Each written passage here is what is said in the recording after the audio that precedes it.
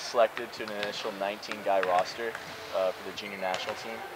We went to Lake Placid for about a week, did a training camp where they then dropped that 19-guy roster to 12.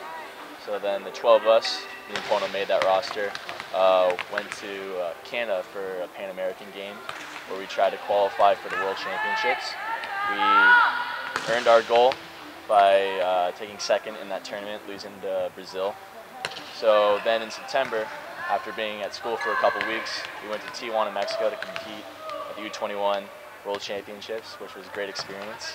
It was a great honor and a great privilege to represent USA and have the flag on our chest and represent Hawaii and UH as well.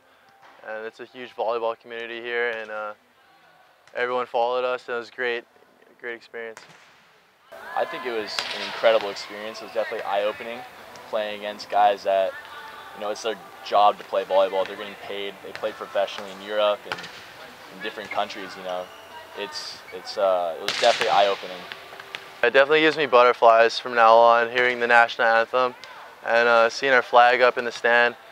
Every time I think about it, it just gives me butterflies and chicken skin, like right now. So. Yeah, it was definitely a humbling experience too. You know, just getting that chance to wear USA on our jersey, like Kupono said.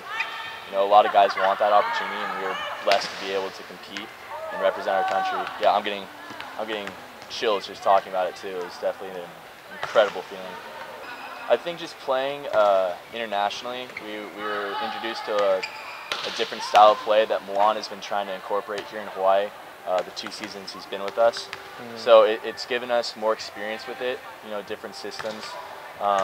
So I think it was a good way for me and Kupono to see visually what Milan expects of us, and therefore we can try and replicate it here in Hawaii. And every team was good in the tournament, and it kind of replicates the MPSF and how you have to battle every weekend and come out every night and perform. So that just helped train us more, get us more experience to play in this league. I'm just excited to see how we're going to do. I mean, we're really young, but we're really talented. We have a great number of guys coming in. They're so good, and I'm just excited to see how they perform, how we perform as a team this year.